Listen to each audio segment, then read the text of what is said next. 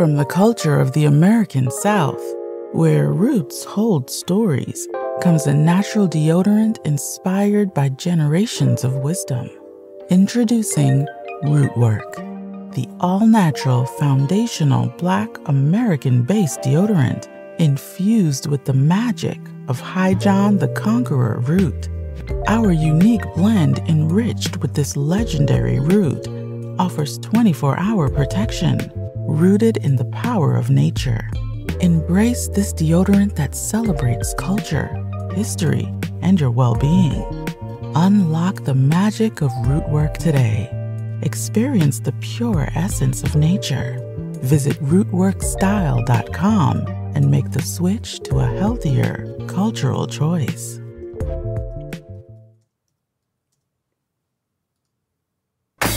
Come down to the Spring Fever Comedy Showcase at the Hidden History Museum on Saturday, April 13th, 2024 at 7 p.m. Get ready to groove to great music, indulge in complimentary dinners and drinks, and brace yourself for an uproarious comedy extravaganza featuring the comedic talents of Tori Hart, Ron G, comedian CP, and many others, with dynamic hosting by Dwan B and Tariq. Don't miss out! RSVP now at hiddenhistorymuseum.com.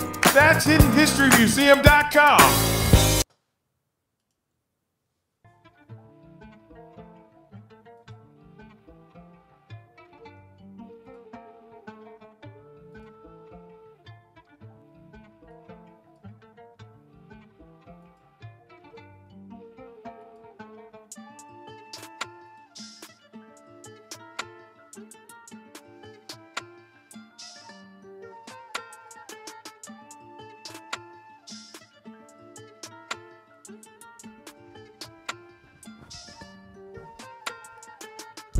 Yo, what's going on? Welcome to another episode of Tariq Radio. And I am your gracious host. I am Tariq Nasheed, ready to chop up game. And we're live and direct right now, ladies and gentlemen. So let everybody know that we're live right now, ladies and gentlemen. Today's show is brought to you by our sister D Tubman. Shout out to D Tubman. She wants to thank everybody for their support during her difficult time, and she wants to get everybody to donate to Micah Logan's GoFundMe in her honor. All right, so go to GoFundMe and donate to Micah Logan's GoFundMe. Also, today's show is brought to you by a new book called The Grassy Knoll. It's a fictitious account of the JFK assassination. The story revolves around George McKinney, a loyal FBA soldier to the United States Army, until one day he is betrayed and left for dead. So you better read the rest of this story because it's deep. It's by our good brother, author Tyrus McKnight. Get the book right now at Amazon Kindle. Well, it's going to be available April 12th. So check that out. The book is called The Grassy Knoll. So family, we're going to get into OJ. Everybody is talking about the passing of OJ Simpson, the life of a living legend. We're going to talk about our legendary FBA brother and all the stuff he went through. We're going to get deep with it, but we're going to take a real quick commercial break, ladies and gentlemen. So don't you move a muscle, because we will be right back, ladies and gentlemen, right here on Tariq Radio. Here we go. Listen up, squares.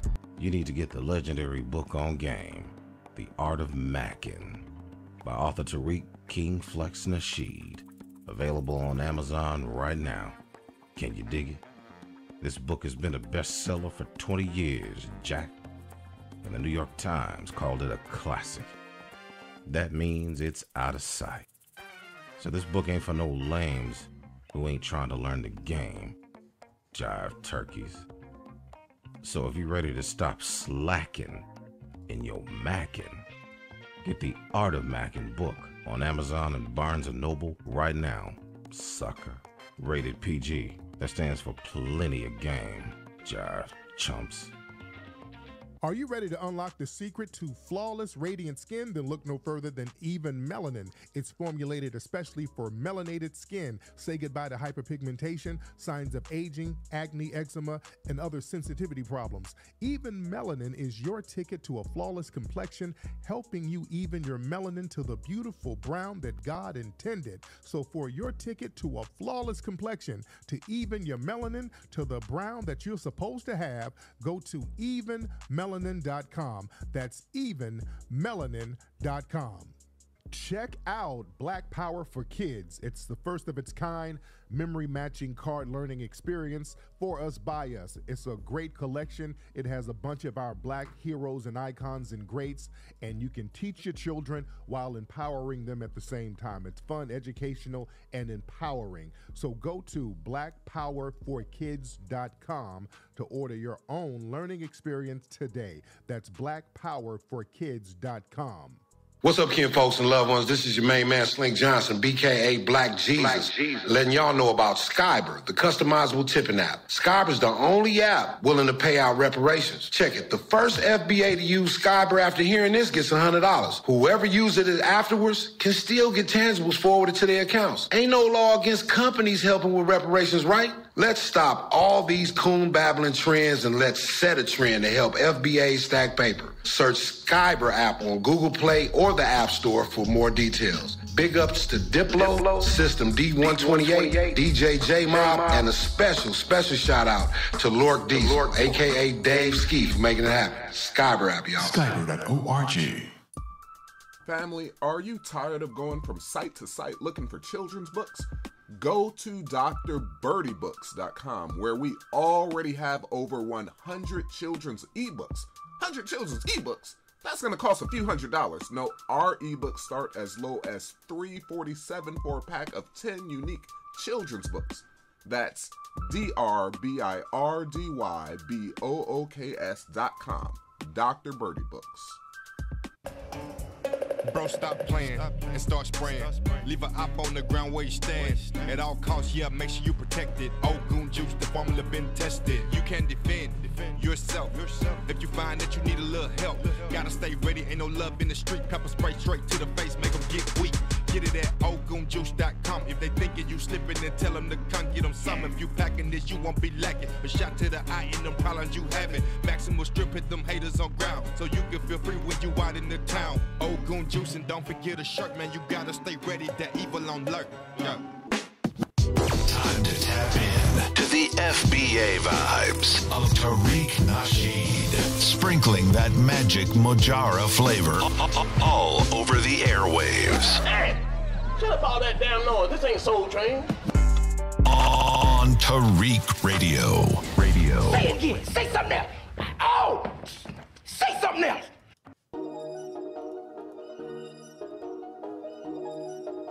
And we're back, ladies and gentlemen. I am your host, Tariq Nasheed.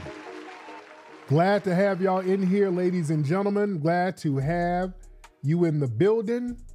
We are in here and we're going to chop up some heavy game.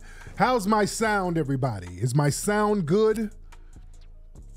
Am I sounding good, ladies and gentlemen? I want to make sure my sound is good. Good family. We are in here tonight. In fact, you know what? Let me do this. Let me hop on camera with y'all. Bam, here I am. Let me do that. Let me just hop on camera. Let me just do that real quick.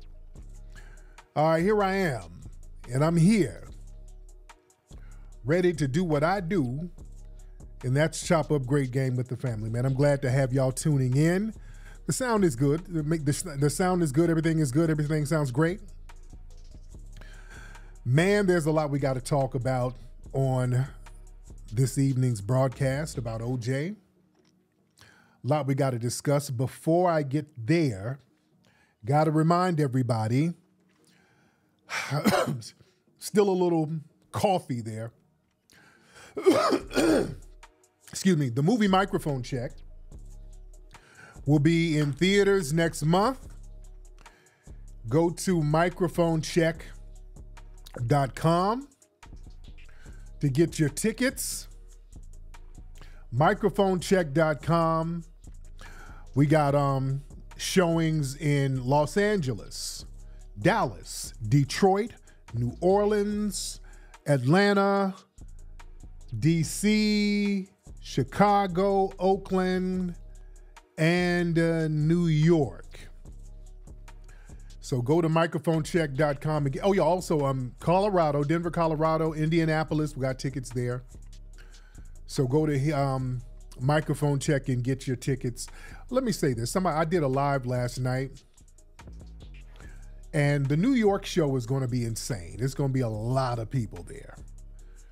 The first showing is almost sold out, if it's not sold out yet. And that's like a damn near 500-seater. That venue sits like 500 people. The first showing is almost sold out. The second showing is going to be sold out too. We still got a month left. So you got your ticket for DC.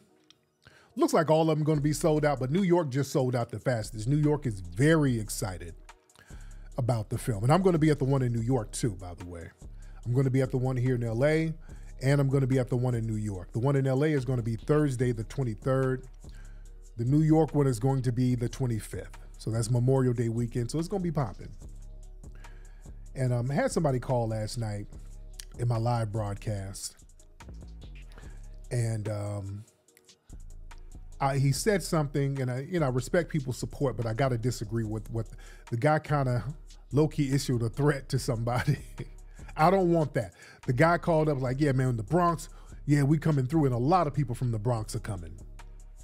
A lot of folks from the Bronx are going to be there. The Bronx is going to be in the building. And the Bronx, the brothers and sisters in the Bronx, they feel a certain way about people running around here trying to remix the narrative in the history, all right? Some people feel a certain way about that. And brother called up last night. He's like, man, that Derek Cologne better not be in there, man. It's going to be a problem. Oh, no. No. Don't want to do that. I want to say this just for the record. Everybody is welcome. Derek Cologne is welcome. All of his people are welcome. Everybody's welcome to come on to the movie screening, okay? Everybody's welcome. Everybody's going to be very safe. We're going to have a great night of entertainment. It's going to be a very good night. All right? So I just want to say that. I just want to reiterate that. Everybody's going to be good. Everybody's going to be safe.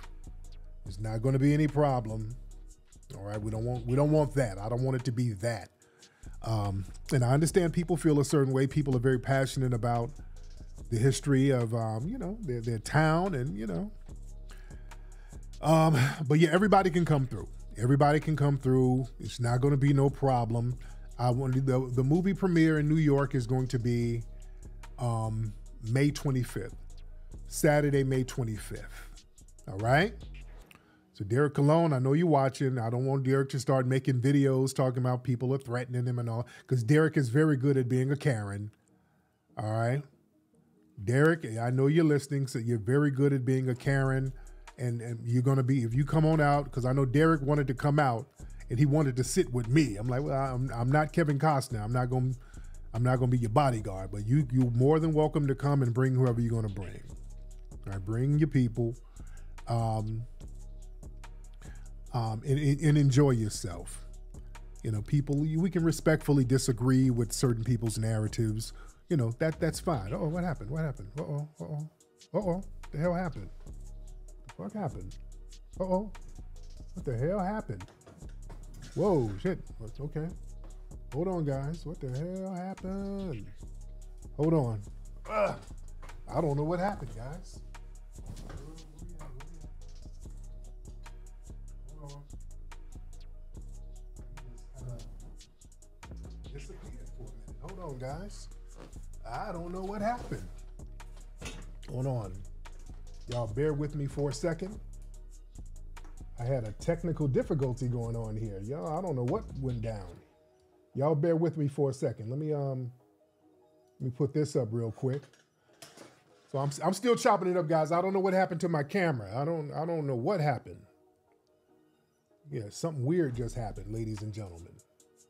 I'm up here chopping it up with y'all, and then all of a sudden, hold on. Y'all bear with me for a second. I don't know what the hell happened. What the fuck just happened? Okay, hold on. Y'all bear with me for a second. Let me see what's going on with my thing here. What the hell happened? Y'all bear with me. I'm here. Just trying to figure this thing out, ladies and gentlemen. Trying to figure it out. What the hell happened? Okay. Yo, I don't know what this was. I don't know what happened.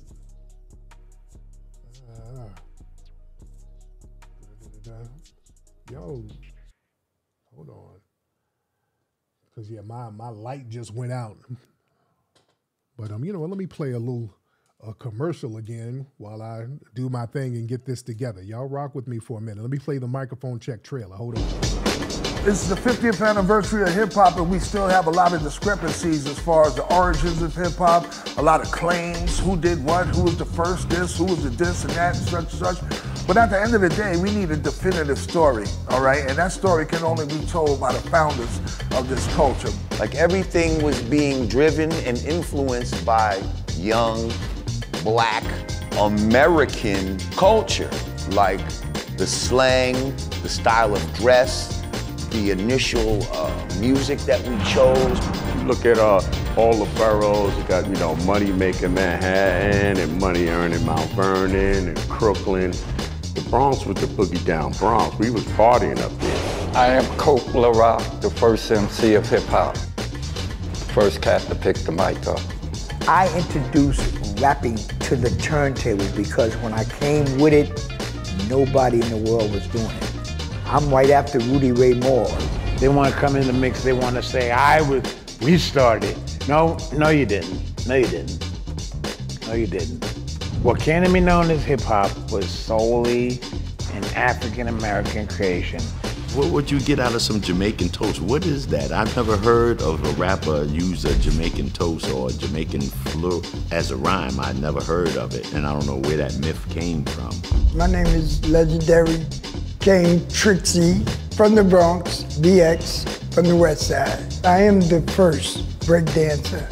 That narrative that hip-hop has had 3 founding fathers, that's been rolling for the last almost 30 years, which isn't true. You don't have just 3 people who created hip-hop. Hip-hop was created by a number of different people. I am the grandfather, the godfather of the graffiti culture. I am the first element of hip-hop. The roots of hip-hop being Jamaican, absolutely false. My name is MC Sha-Rock. I am a founding member of the MC/rap culture. Cassette tapes was the internet of our time. It just traveled around by hand. Well, I know for a fact that the B-boy stand started from the guards, the 5 percenters that would be at the jams back in the days who were acting as security. If they get the real truth of how it all was created, then so many lies would not be able to be in existence.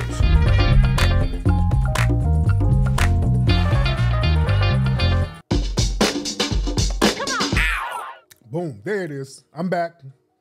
I don't know what happened. All right, I'm back. I'm good. We good. I'm back. I'm back, ladies and gentlemen. I'm back. I don't know what happened. I had a little technical glitch, but I'm here. So microphone check, man. That trailer, 2-minute trailer, boy, it got people up in arms. Wait till y'all see 2 hours and 20 minutes of that. Wait till y'all see 2 hours and 20 minutes of that. I can't wait to refute the lies. Oh man, I can't wait for you guys to see this movie. It is a phenomenal movie, and I cannot wait for you guys to see this. This is going to be so historic. This is going to be historic, ladies and gentlemen, a historic film. The lies are going to stop. Fat Joe, you can come too. Fat Joe, you're welcome to come on out and see it, brother. Oh, the production in this is so damn crisp. The production is so super duper crisp in this one. Speaking of Fat Joe, boys, they done called Fat Joe out for lying about something else. Lord, shout out to Fat Joe. I'm not trying to beat up on Fat Joe, but Kevin Durant has called Fat Joe out. Kevin Durant, Fat Joe was on somebody's podcast talking about they ran Kevin Durant out from the Rucker, and Kevin was like, no, that didn't happen. Hold on. this right here. Let me play this in fair use for whatever podcast this is, fair use. So this Kevin Durant was like, that's a lie, nothing but respect and love out there. I didn't feel unsafe for 1 second. So Fat Joe was saying that Kevin Durant got ran out. And he said, no, that's not true. Hold on. You know, Kevin Durant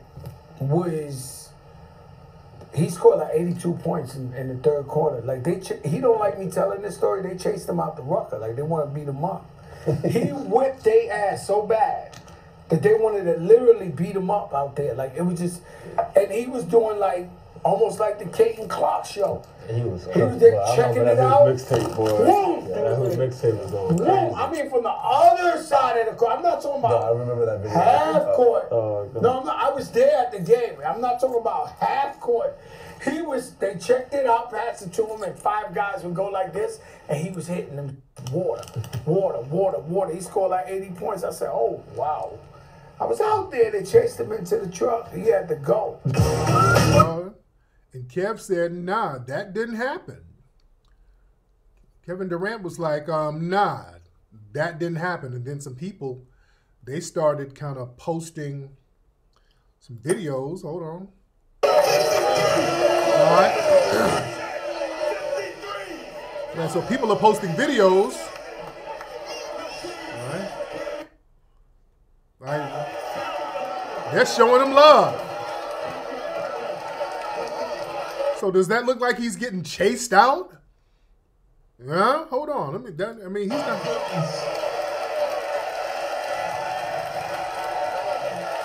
They're showing him love.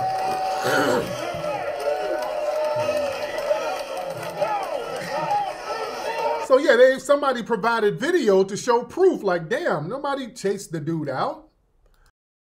All right, so I don't know, Fat Joe. I don't know. Fat Joe just be saying stuff, man. Oh Lord. So that's why it's good to have receipts, man. That's why it's very good to have receipts. Yeah. Man. But I digress. So look, microphone check coming. So we got all the receipts. Microphone check coming. Y'all got to go see microphone check. Now listen, let's get into this OJ thing. OJ Simpson, legend. And speaking of New York, Mr. C died too. Legendary DJ Mr. C. You know, the deaths, they come in threes, so we don't know who's next. But Mr. C, he passed away. Brooklyn legend. He, I think he helped put Biggie on, and he was a DJ for Big Daddy Kane. And shout out to Kane. You know what? We're trying to get Kane, Big Daddy Kane, to perform at the Rally for Reparations. Y'all reach out to Kane. I think his manager, Saquon, we kind of corresponded a little bit. We didn't hear back. But y'all reach out to Kane for us. We want to get Kane, Big Daddy Kane, for the Rally for Reparations this June. And y'all throw some other names of people who we should get out there. We want to get some other acts to perform, and we want to get, professional acts, because I said that I want to get some people to perform, and a lot of people are sending me videos of their cousins and their uncles. No. Let me say this. We're not doing a talent show, all right? We're not doing a talent show. We get performers. It's going to be established performers. We're not doing a talent show. All right, we're going to get established performers, people with name recognition, all right? So that's what we want. Y'all throw some names out here, but we want Kane. I wanted Game, too. I reached out to Wack. Wack was supposed to call me back, too. So, but, yeah, I would like Kane. And it's just some other people. Somebody said, what about Hammer? So, we want some people to perform. But I digress. But Mr. C, and, Mr. C had some run-ins. Mr. C was, he got caught out there a few times on the Bussy Blade a few times, but it is nobody tripped on him. He started to kind of own up to his truth a little bit later on and say, hey, you know what, I got a hankering for Bussy. That is what it is. And people said, all right, that's what it is. People said that's what it is then. All right. Yeah. Oh, you know what? Chingy would be good. Let me call Chingy's my dude too. That's a great. Let me holler at my dude Chingy. Let's holler at Cameron. I would like to bring Cameron out. Somebody said bring Fat Joe. The rally for reparations is June 15th.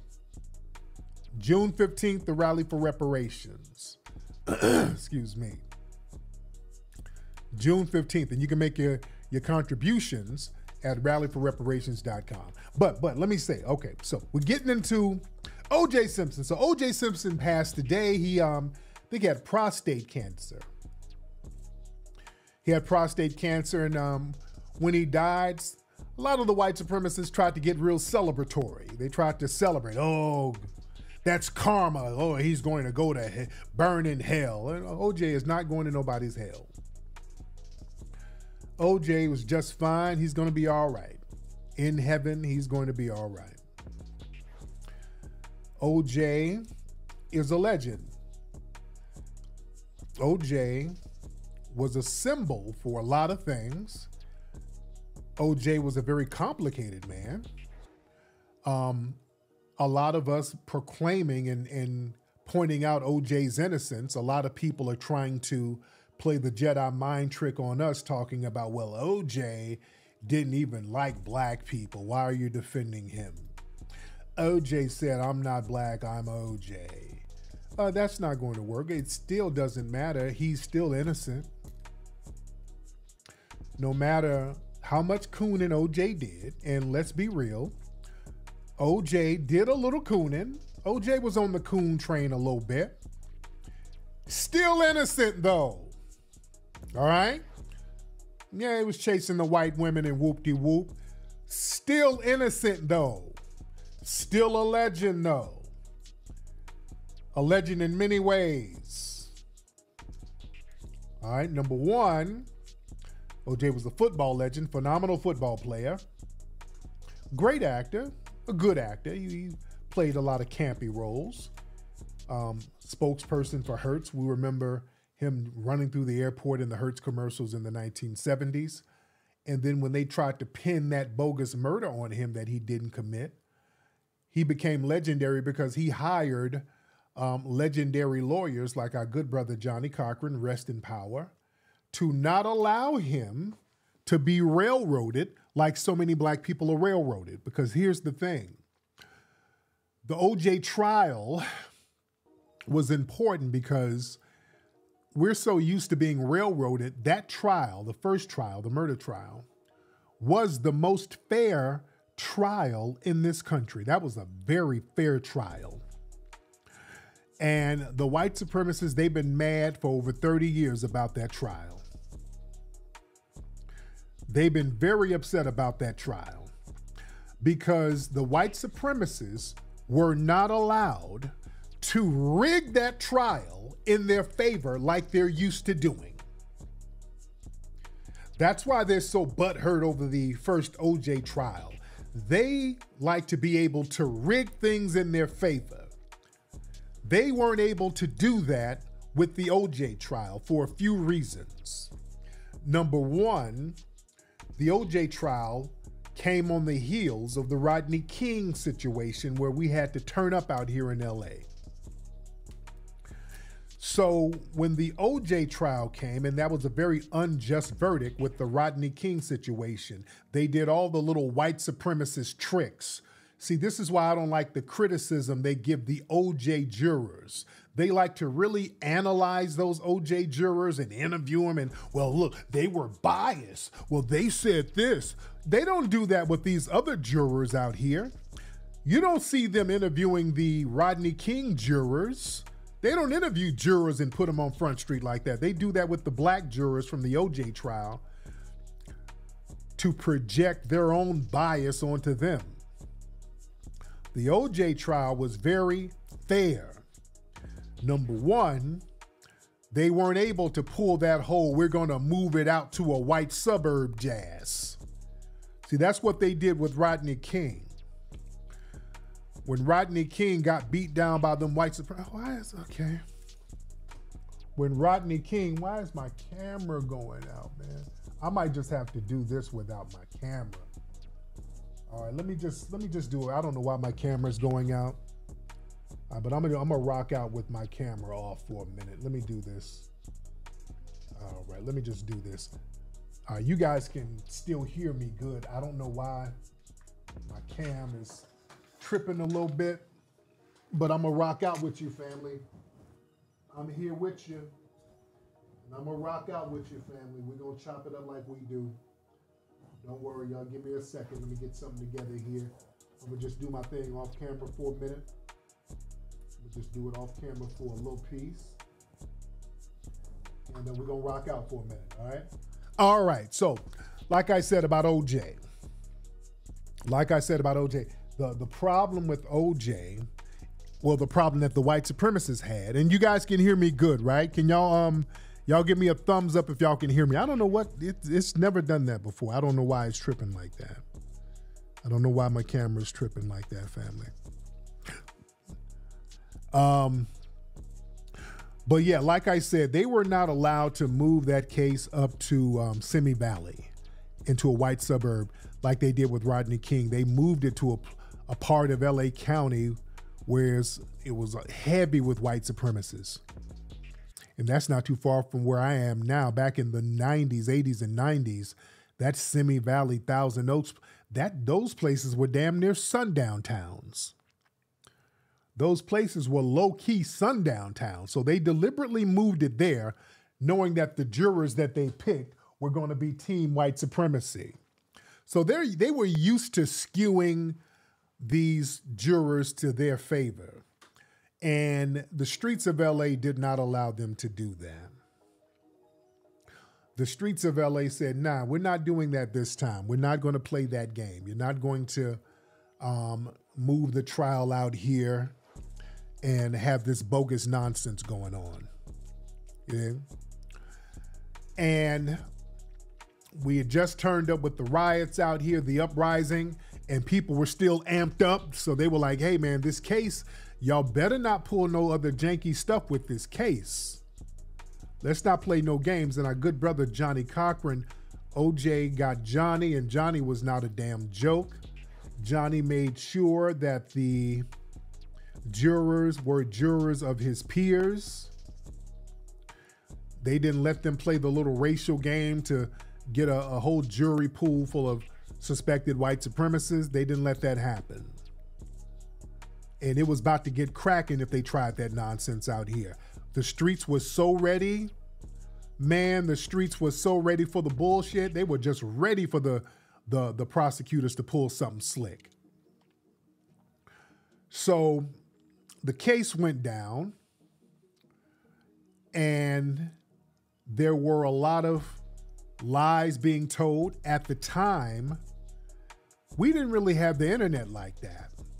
So all of the information about the OJ trial we got from the white media, and it was very much slanted. They were on there lying their asses off. Everything was anti-OJ, and they understood something. The whole OJ did it narrative, that was the moneymaker.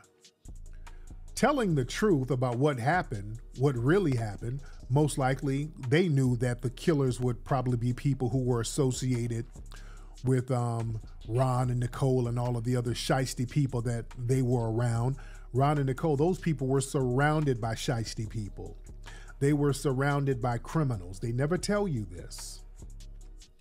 This is why in the first trial, they didn't have none of Ron and Nicole's friends on the stand because they knew Johnny Cochran and those guys would eat them alive because most of their friends were criminals. Most of their friends and associates were criminals. So they didn't want to play that game by putting them on the stand. And the white media kept the drumbeat of OJ did it. Look at this mountain of evidence. They would always put people on TV to talk about this mountain of evidence, and whoop-de-whoop, wasn't no mountain of evidence.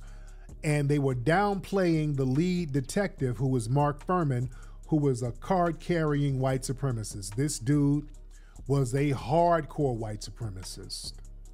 And everybody in the police department knew he was a known white supremacist. And that was the lead detective. And they dug up some video of him talking to a screenwriter where this dude is using all types of anti-black racial epithets. He's talking genocidal about black people. He's talking about planting evidence, how he has planted evidence on black people. You understand? So the Mark Furman guy, for the last 30 years, they've been trying to downplay Mark Furman. They've been trying to act like he's not a thing. Yeah, he was racist, but nah. The dominant white society, they're perfectly fine with excusing Mark Furman's racism because deep down, many of them have an affinity with Mark Furman. They have the same views as him. Let's keep it a buck. They have the same views as him. That's why they're so quick to dismiss that guy. Somebody said, wait, do I seriously believe he had nothing to do with the murders? Abso-damn-lutely, Riri Jordan. No, he didn't have anything to do with the murders. No, he did not. And the case proved it. Why do you think they got him off? He got off because he was innocent. OJ didn't kill no damn body. And family, here's the thing. That Mark Furman clearly planted the damn evidence. Mark Furman, well, allegedly, I'll say that, planted the evidence. And at the time, the LAPD was going through the Rampart scandal, so there was corruption in LAPD was off the chain in the 90s. My LA people know what I'm talking about. All my LA people know what I'm talking about. That whole Rampart thing, it was the LAPD was super scandalous at that time. Planting evidence, stealing stuff, just covering up things. They were super scandalous at the time. And also with OJ, they wanted to use him as a symbol and a proxy for black people so they can get revenge for the LA riots because they didn't like the LA riots. They felt like they took an L with the LA riots because black people in LA gave the city and the state $1 billion bill. The LA riots racked up $1 billion bill for the city. And the PR was horrible for the city. It was no justice, no peace. If we don't get no justice, nobody's gonna get no peace. We're gonna make the whole city hot. So with this murder popping off, they tried to pin it on OJ because that's where the money was. You pin it on OJ, everybody was gonna come up. You understand what I'm saying? The OJ thing, if you prosecute OJ, everybody was gonna make a bag. The Marsha Clarks and all of these people, the prosecutors were gonna, rise to high office. If you get a high profile black man accused of killing a white woman and you get him locked up, you about to be a gazillionaire. The book deals and all the political positions, y'all were about to come up. Everybody was doing the Birdman hand rub. The cops would be promoted to police chief and then mayor. They were going to use this OJ thing. The OJ did it narrative was going to be the gravy train for everybody. And even during the trial, the book deals, everybody and their mama had a damn book deal. And that tainted a lot of the stuff with the jury because a lot of potential jurors, some of the jurors that they found trying to say, well, I saw OJ, many of these people were scratched from the jury. Well, not the jury, I'm sorry, but the witness stand because they were getting money. You had TV shows like Hard Copy. Some of y'all might not remember. One of the jurors who fake said she saw OJ driving in his Bronco. And they talked about that in the TV movie about how one quote unquote witness said she saw OJ speeding away in his Bronco, which was cap because that woman, and she couldn't get on the stand because they found out Hard Copy gave her ass $5,000. So she got on that stand, Johnny Cochran then would have told her a new asshole. So they didn't let her get on the stand because people were out here trying to cash out real early. They were saying stuff that the white media wanted them to hear. And What they didn't tell you, there were a lot of people who were corroborating OJ's narrative, because this is the narrative. Here's the thing with the OJ situation. Somebody said Stephen A. Smith was just on Hannity. Was he campaigning for butter biscuits? Was Stephen A. campaigning? Because let me tell you something. The known bootlicks are out here campaigning for butter biscuits right now with this OJ thing. The bootlicks are out here campaigning right now, family. The bootlicks are doing their thing, like Mark Lamont Schill. Did y'all see him? Let me show some of his tweets.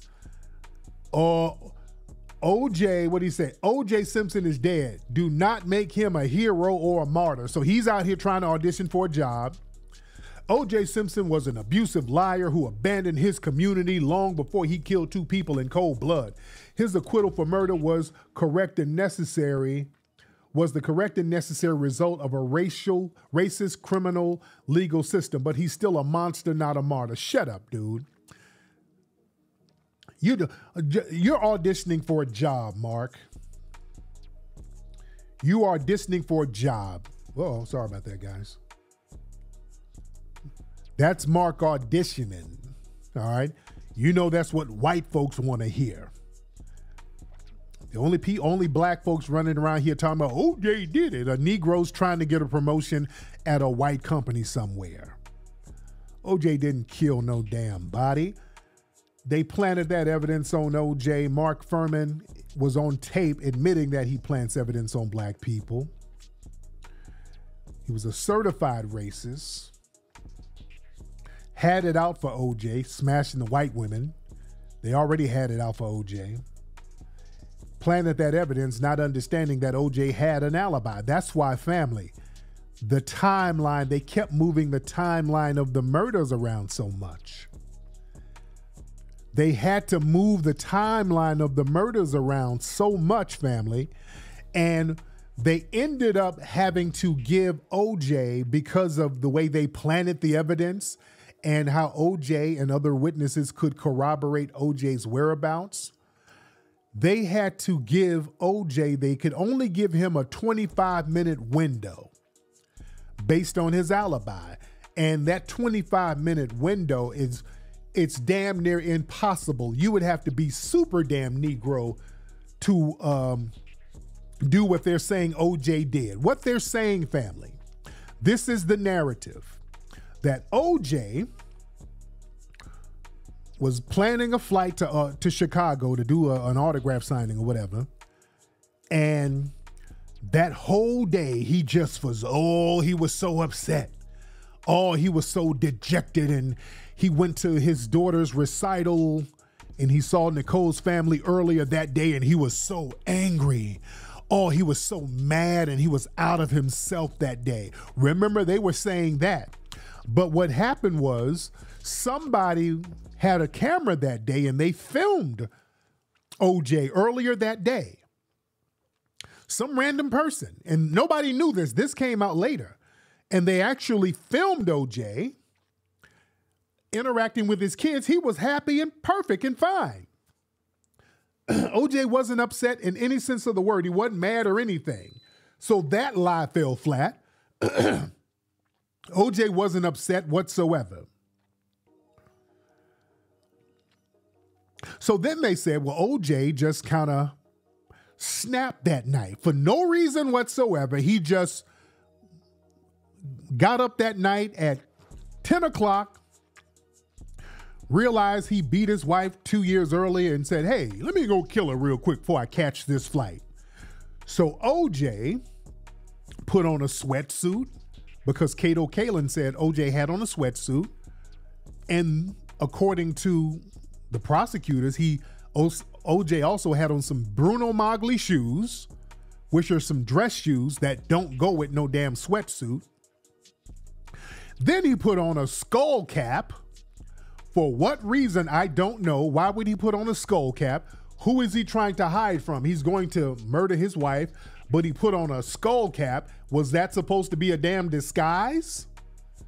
So he put on a skull cap, sweatsuit, Bruno Magli shoes, and then some gloves that were too damn small, then hopped in his Bronco with a knife, sped over there to the ex-wife's house, and then the dog saw him and started barking like crazy. But it's his damn dog. He's the one who bought the dog, so why is the dog barking at him crazy? Because neighbors said they heard the dog barking. OJ bought the dog. That was OJ's dog, basically. So a dog ain't gonna really go crazy for somebody the dog knows. Yeah? Oh yeah, somebody mentioned Glenn Rogers. Now Glenn Rogers was this white man who was doing work on Nicole's house some time earlier before the murders, and Glenn Rogers turned out to be a damn serial killer, and then he said he confessed, but they dismissed that too.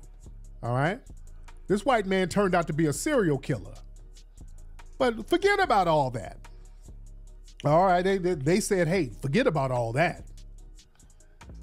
They said, we're going to put it on OJ. So again, OJ goes over there in the Bronco, and in a 25-minute time span, OJ jumps out, kills Nicole with a knife, slits her throat and damn near decapitates her, and then kills Ron Goldman, not knowing Ron was going to be there.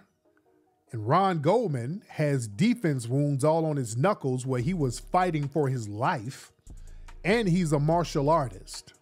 So he was fighting the hell out of somebody. So both of them are dead.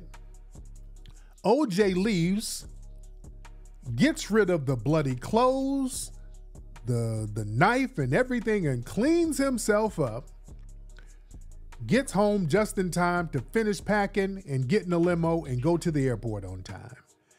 And he did this murder, changing of clothes and getting rid of the murder evidence, and turned back up at home like nothing happened in a 25-minute time span. You have to be super Negro to do that. All right? Family, what they don't tell you, there are other witnesses who said at around 10:30, because what they're saying, OJ's flight was at 11, so I think he was at the airport at 11. So they're saying that OJ left the house and committed the murders around 10:35, 10:40, something like that. Here's the problem. There were witnesses who were walking their dogs at night. They were walking the dog around 10:30, 10:35. They walked past Nicole's condo. They didn't see anything. Everything was cool. They don't tell you that. Family, there's another white woman that they don't tell you about. Let me put this on screen. I'm going to put some receipts on screen. There's another white woman. Hold on. Right here. Let me show y'all this. We're going to bring some receipts tonight. This white woman right here. Her name is Marianne Gertschitz. She was an eyewitness. She saw 4 men running away from Nicole's condominium where they were killed. But the police understood that her testimony would prove that the police actually planted evidence. That's why they don't want to find the real killer. If you find the real killer, that means the LAPD 100% planted the evidence. So they're never going to allow the real killer to come forward. Even a white man who confessed, they dismissed that, because if somebody comes along and says, hey, I did it, I'm the real killer, that means that the LAPD 100% planted the evidence. So what they did with this woman, because she was going to testify and help OJ, LAPD started putting bogus charges on this woman. They started getting at her and prosecuting her for forged checks she wrote, and she wrote something on a document. She didn't fill out an application. So they did all of these little humbug charges on this woman to discredit her so that she wouldn't be a good witness. All right. This is the stuff they were doing. Oh, a lot of y'all don't know that. A lot of y'all don't know some of Ron and Nicole's friends were getting killed around the same time in the same way. It was another friend that they had, a dude named Brett Cantor, who was friends with Ron and Nicole. He got killed the same way. They sliced his neck, almost decapitated him. Ron Goldman worked at the Mezzaluna restaurant. One of his other co-workers got killed, a dude named Michael Nigg. Another waiter from that restaurant, I forgot his name, his car got blown up. They're not telling you this stuff, family. These people who were around Ron and Nicole, a lot of them were getting killed because they were mixed up into that drug scene. They were mixed up into the drug scene. Here's the thing. The thing is, Nicole and all of her friends, they were known around Brentwood for partying, snorting coke, laying up with every damn body, juggling dudes. They were known for being flips and run-throughs. They were getting ran through by white mobsters and gangsters all through Brentwood. Nicole and her friend, she had a homegirl with her, a white girl named Faye Resnick, who actually lived with Nicole. Faye Resnick, right before Nicole got killed, Faye Resnick checked herself into a rehab because she was so coked out. Some people said she knew some shit was gonna go down, so she went to rehab to hide. The word was that Nicole and Faye kept racking up these drug debts that they owed like $50K, $100K. And at one point, they got OJ to pay off these gangsters for their drug debt. Then they racked up another drug debt, and OJ didn't want to pay it this time. So they went and got, they went and made an example out of them. This is what the narrative is, that this was a drug debt. And I want y'all to understand, in the 90s, in the 80s and 90s, family, listen to me. In the 80s and 90s, folks didn't play about they dope back then. In the 80s and 90s, folks didn't mess around with they dope, man. They didn't give a damn if you were a celebrity or a relative of a celebrity. If you owe somebody some money for dope, you better pay up or you're going to get snatched up. That happened to Bobby Brown, remember? What was that, what was the guy in New York who hemmed Bobby Brown up? Was it Preacher? What was the guy's name? All my New York guys. What was the guy's name in New York? They kidnapped Bobby Brown in New York. What was the dude's name who got Bobby Brown, guys? My New York guys, if you grew up in the 80s, you know who the guy is. They snatched Bobby Brown up, and Whitney had to come through with a brown paper bag to get Bobby up out of the clutches. What was the dude's name who got Bobby? And Whitney, yeah, was it Preacher? That's what I thought. It was Preacher who got him. Right. Preacher got Bobby. They didn't, dudes were not playing about the dope game back there, man. It was dead ass serious. You would get snatched up. You owe somebody some money, they getting at that ass, man. Did that happen to Rick James too? I heard they got Rick James. Yeah, I heard they got Rick James too. They were snatching niggas up, man. If you owed some money for some dope, you gonna get hemmed up. Yeah, it was Preacher. You never heard that about Bobby Brown? Yeah, man. Yeah, a drug dealer named Preacher kidnapped Bobby Brown, and Whitney Houston had to personally come through with a bag to get Bobby Brown up out of there. Wasn't nobody playing like that back in the 90s. So it's not far-fetched to understand that these white women would get that damn work. You owe some money, you ain't giving up that bread, they're gonna come make an example out of you. And that's what people said happened. It clearly was multiple killers. OJ couldn't do that by himself. You understand? And the thing is, with OJ, he probably knew the killers and they said, hey man, you better not say nothing. You better not put our name in it because we know where your kids go to school. I think they pulled that kind of move on OJ. Like, hey man, don't say our name because your kids are still out here and we know where they at. So don't say our name, bro. You know what it is. You there? So the thing is, with the OJ situation, it looked like a drug debt, the way they murdered them. And the police knew, but a story about them getting hit over a drug debt, that would fizzle out in a week. Yeah? The story of them getting killed in a drug debt, that would fizzle out in 1 week. But saying that OJ did it because he was a jealous big brute, they can milk millions of dollars out of that, and that's exactly what they did. They've been milking that thing for the last 30 years. Yeah? Somebody said they tried to kidnap Marion Barry in the 80s. I believe that. Yeah, wasn't nobody playing back then about that dope money, man. That dope game wasn't a joke in the 80s and 90s, man. You get hemmed up real fast. They make an example out of you. Yeah? They make an example out of you for real. Yeah, I don't know. It wasn't OJ's son. I don't believe that. No, I don't believe that bullshit about OJ's son. No, I don't believe that. So with the OJ case, this evidence gets planted. When OJ comes back from Chicago, he immediately comes back and, he gives an interview to the police. They took pictures of OJ's body. OJ didn't have a scratch on his body.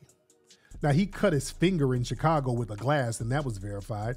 But OJ Simpson didn't have any scratches on his body. Didn't have any bruises on his body. Now, Ron Goldman fought back. Ron Goldman was punching some damn body. But OJ didn't have any bruises on his back or on his face. They searched the inside of OJ's mouth. OJ didn't have any bruises nowhere. You dig? And let me show y'all, because I've been talking about this case for years. This is OJ right here. They took pictures of his body, his face. This is what OJ's body looked like. This is not the body of somebody who brutally killed 2 people and one person is fighting for their life. That's not the body of a person who just killed 2 people, all right? So the white media is not going to tell you all this stuff. See, that's why the grassroots media is very important, ladies and gentlemen. That's why we're very important over here with what we do, to bring you all sides of it so that you can see the truth for yourself. And my brother OJ got Johnny Cochran. Johnny Cochran was not a joke. Now, OJ, he voluntarily gave blood samples. So when he gave these blood samples, instead of putting the blood samples in the lab, Mark Furman and these people, all of these cops are driving around with the blood in their trunk of the car. Family, and anybody who works in medical, where are my people who work in medical? Family, do you know how much of a damn no-no that is? Family, if you get somebody's blood, you tape that up and you put it in a lab immediately. These people Mark Furman had it in his car. Then I think Tom Lang, another cop, had it in his car. Then they drove it out to Simi Valley where one of the cops lived. So the blood was traveling all over the place. These people were driving all over LA with OJ's blood. My medical people, y'all know good and well that's a damn no-no. You don't do that nowhere. You don't do that nowhere. You got to put that in a lab ASAP. In fact, you're supposed to get it done in a lab and it doesn't leave the lab. Blood has to be stored immediately. And this was beyond reasonable doubt. Of course it was reasonable doubt. Don't let people shame you. Man, that man shouldn't have never been charged. They were driving around with OJ's blood, and then here's the kicker. For those who remember the case, some of the blood in the vial ended up missing. They wrote down a certain percentage of blood that they got, and then when they saw the vial, some of that blood was missing. And then it just magically turned up on little clothes here and there when they went to investigate OJ's house. Now little blood drops are just popping up like, oh, look at this, blood on a sock. Oh my God. It ain't. So the blood that they got, some of it was missing. They don't tell you all of that. And then they were doing the blood samples of OJ's blood that they quote unquote found in all of these places. And they found out that the blood had EDTA in it, which means that it came from a vial. That means that it came from somewhere that it was stored. Your body don't have no damn EDTA in it like that. So when they did samples of OJ's blood that they found on all these different places, they were like, oh, this blood has EDTA in it. It has a chemical in it that you only get when you store blood somewhere. The blood was tainted. Johnny and those guys had all types of experts showing this stuff and just smashing their narrative. The blood was planted. And family, the kicker is when they got racist when they got Mark Furman on the stand and asked him, because they found out he was using the N-word and talking about setting black folks up and doing all this stuff. They got him on the stand and asked him if he planted evidence. Don't ever let them forget what he said. Hold on. This is what Mark Furman, the white supremacist, when he got on stand, and they asked him, did he plant evidence? This is what he said. Hold on. This was a damn yes or no question. I only have one other question. What was that, Mr. Furman? Detective Furman, did you plant or manufacture any evidence in this case? I assert my Fifth Amendment privilege. One more time. What was that, Mr. Furman? Detective Furman, did you plant or manufacture any evidence in this case? I assert my Fifth Amendment privilege. I only have one other question. Boom. Man. So they like to act like Mark Furman didn't exist. They try to sweep Mark Furman under the rug. Case closed right there. That sealed it up right there. That's a yes or no damn question. Man, did you plant this evidence? I plead the fifth. Not damn guilty then. Where are the Sambos in here talking about OJ did it and shit? Where are you Sambos at? Don't know what the hell you talking about. But we've been studying this case for 30 years. Well, we know we've been around this case. We know the deal with this. We know the deal with this case. And let me shout out to Judge Joe Brown. He was talking to Jesse Lee Peterson, and Judge Joe Brown was talking about the case too. Let me play a clip of Judge Joe Brown talking about it, because Judge Joe Brown was bringing some more receipts about this case. Hold on, where's that Judge Joe? Here we go. Judge Joe Brown was chopping it up with Jesse Lee Peterson. But look, this is Judge Joe Brown breaking down some more game about this case, because Judge Joe Brown was around at that time. Here we go. No, I looked. Did O.J. Simpson get away with murder? No, I looked at all the evidence they had and talked to the experts. They never should have brought the charge against him. And 4 of the chief detectives that were involved in that O.J. case wound up doing time in California for planting evidence. And as a matter of fact, if you saw the entire trial, there are several instances where evidence was planted and it's recorded on tape. The main reason the American public thinks she got away with something is because there was a sleaze known as Nancy Grace who's still around. And that was her first reporting thing. And she hyped that and put a lot of falsity out there, and the American public believed it because that was the only person they were here. I saw the entirety of the evidence. Nicole and Rod Goldman got their throats slit from ear to ear, their tongues pulled out of the slit with a pair of pliers. The fatal injury was a stab by a left-handed person. OJ was right-handed. It went in and it did that damage. There were no peripheral strikes.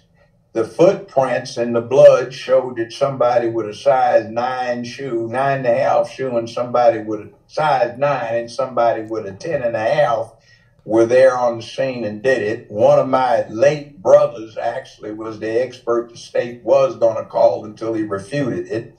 The glove man I know personally, the name is Richard Zuckerwar. He took a tracing of everybody's hand. It was a size large glove that fit Furman. And OJ had a 2XL, which was way too big. Johnny Cochran knew that. So if it does not fit, you must acquit. And you can see Furman actually plant the bloody socks on a video that the jury saw that Nancy Grace refused to talk about.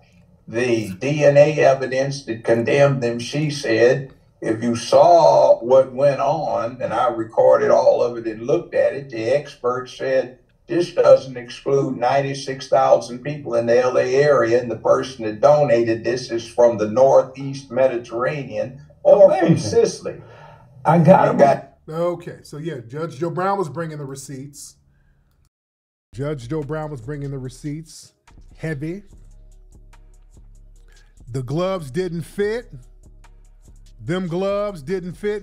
And Johnny knew those gloves weren't OJ's. And Johnny baited them. He baited Darden into having OJ try them gloves on. Johnny knew them gloves didn't fit. He knew the gloves were too small.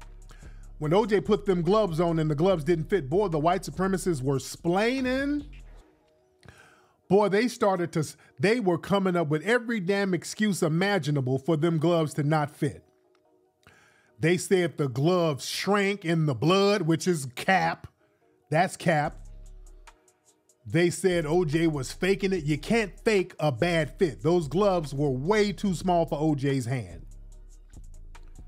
The gloves were way too small for OJ's hand. Everybody and their mama can see those gloves were too small. Those were Mark's gloves. Most likely those were Mark Furman's gloves that he threw down there and tried to put them on OJ. Then? And then people were like, well, OJ had arthritis and he didn't take his arthritis medicine and his hands grew bigger.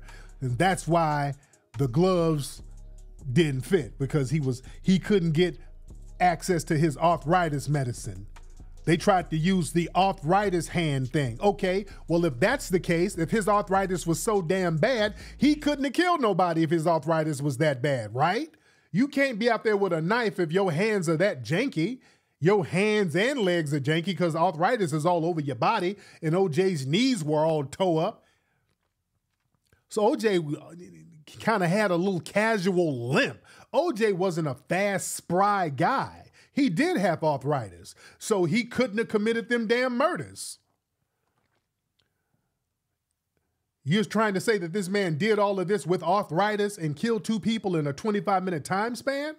So yeah, if you want to go with the arthritis thing, that arthritis thing kills your whole argument then. If y'all want to say his arthritis was that severe, that kills the whole argument then. Right? With bad knees. Yeah, they're trying to make it seem like OJ was in his damn prime. OJ was, older and beat up at that time. Kind of moping around. It was some people who killed them who were seasoned. They knew what the hell they were doing. They knew what they were doing. You dig? So OJ wasn't doing all that stuff. Man. So the thing is, and then they start talking about, well, OJ ran. He was in the Bronco. Oh God, he was running. If he was innocent, he wouldn't have ran. OJ wasn't running nowhere. Where was he running to? Where was OJ running to? Where was he going? And what's funny, I was talking to a suspected white supremacist on my Twitter space live last night about the OJ thing, right before we heard about OJ dying. Where was OJ going in the Bronco? OJ wasn't running. It was a slow speed chase. They were going like 30 miles per hour. If you let the white supremacists tell it, they were speeding through LA in lightning speed. They weren't. They were going north on the 405 freeway. Where the hell are you going to escape going north on the 405 at 30 miles per hour? Where the hell are you supposed to be going? There was no high-speed chase. He wasn't trying to escape. Where? Bakersville? Where the hell was he gonna go north on the damn freeway? For those who don't know, the 405 North, it goes away from Mexico. Because they were trying to say he was trying to go to Mexico, which is south, but he was going north on the 405.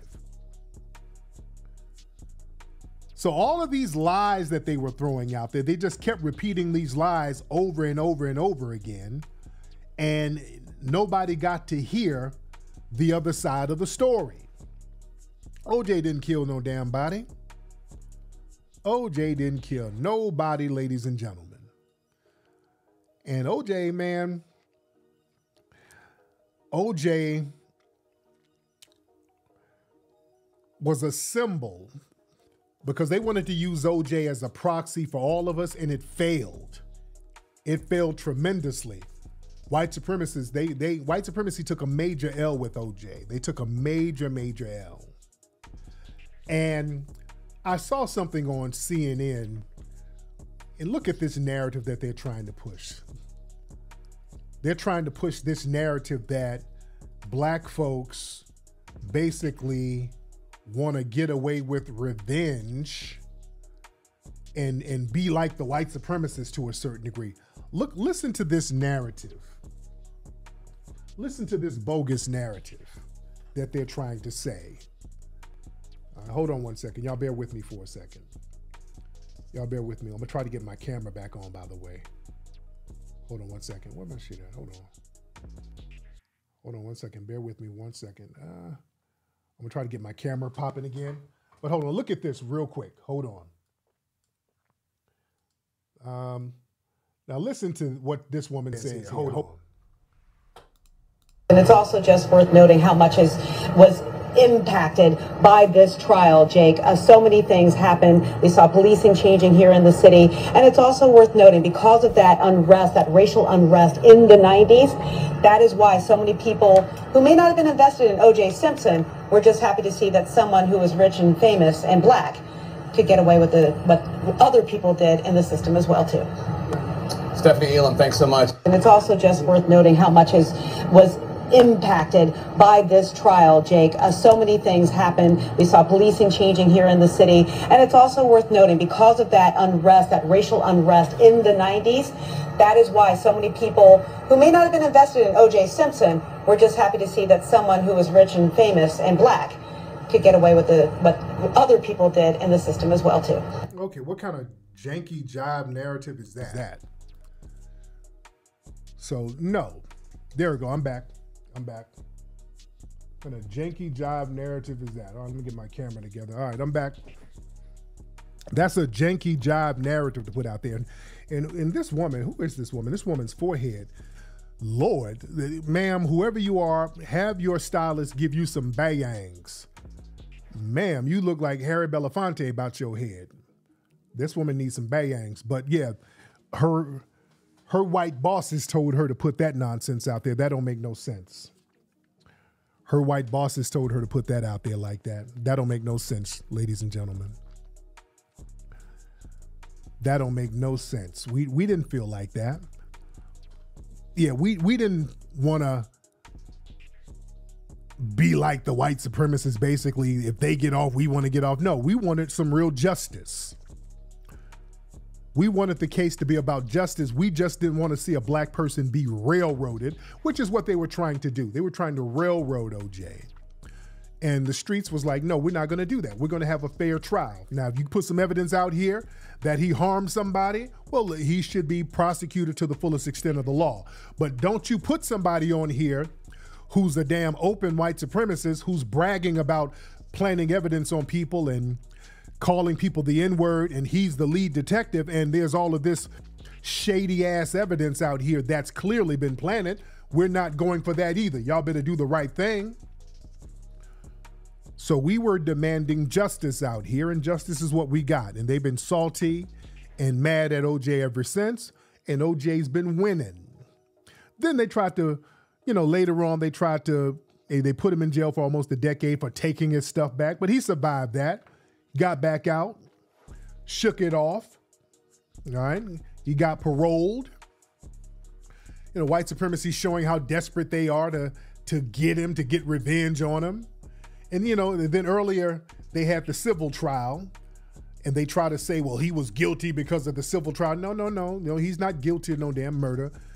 Just because somebody finds you civilly liable, that don't mean anything, because if somebody gets on your yard or gets on your property and gets hurt, you might be liable for that. That doesn't mean you hurt them. So the white media, they're trying to find a way to use that civil case as their slam dunk to call him a murderer. But they know that it don't work like that. It doesn't work like that.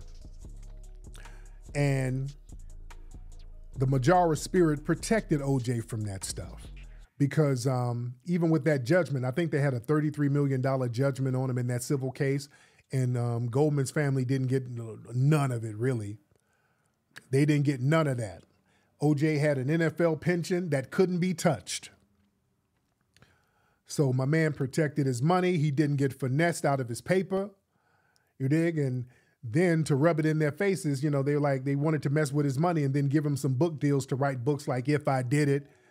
And he like, yeah, shit, if you're going to give me some money to sit up here and lie, yeah, y'all messing with my paper, give me the money. I'll write a book lying, talking about If I Did It. And then they tried to run around, oops, here's a confession. That didn't work either. All of that stuff, the white supremacists were getting desperate, and OJ was finessing their asses out of money as he should. Shout out to OJ. I know I'm trending on Twitter. The white supremacists been all in my mentions, whining and trying to explain, because we're not letting them get away with lies. This is not the 90s where the white media can sit up there and have a one-sided slant and then just tell lies all day. You all are going to get all sides of this so you can decide on your own what the business is. You're going to get all sides. You're going to hear about people you haven't heard about. I just told y'all.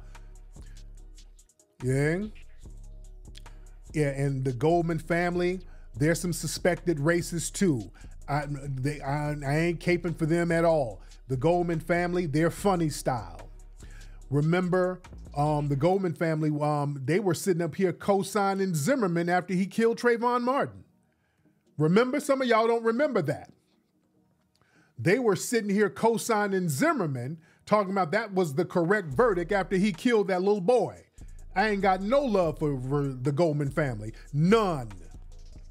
Not only, I never liked them. Even during the case in the 90s, boy, Ron Goldman was so damn, he was trying his damnedest to hide his racism. Boy, but he lost it. He lost his damn temper.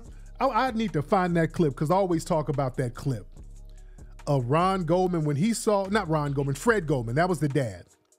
The dad, Fred Goldman, because Johnny Cochran, hold on, let me see something, hold on. Fred Goldman, hold on. Let me see if I can find it. Oh, I wish I could find that clip. Oh, I think this might be it. I think this might be it. I definitely. Hold on. I think this might be it.